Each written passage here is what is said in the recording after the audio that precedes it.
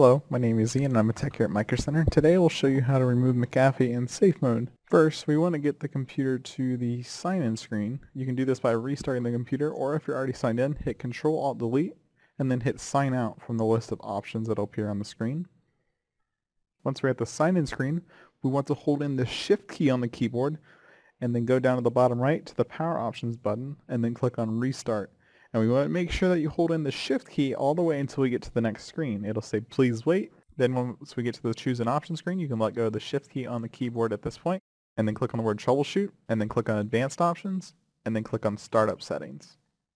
And then click on restart on the startup settings screen. Once we get to the startup settings screen, you want to hit 5 or F5 on your keyboard, and that will be for safe mode with networking. Then the computer will restart and it should bring us into safe mode. Once we're in safe mode, you want to right click on your start button and then go to programs and features. From here you want to look for McAfee on the list and then right click on McAfee and choose uninstall/change. And then the program's uninstaller will load up. Here you want to click on the two checkboxes to remove the McAfee software. Then click on remove at the bottom right of the program. Another warning will come up, then click remove again, and then it'll begin to remove the software. This will take a few minutes. You can click close on the message that will come up on the screen on the right.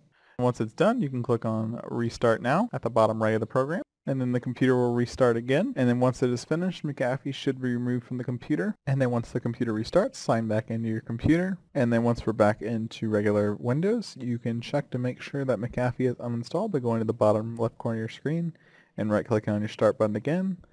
And then going into Programs and Features. Once Programs and Features loads up, you can look down in the list of the alphabetical programs and that you will see that McAfee is no longer on the system. And that's all there is to it to remove McAfee in safe mode.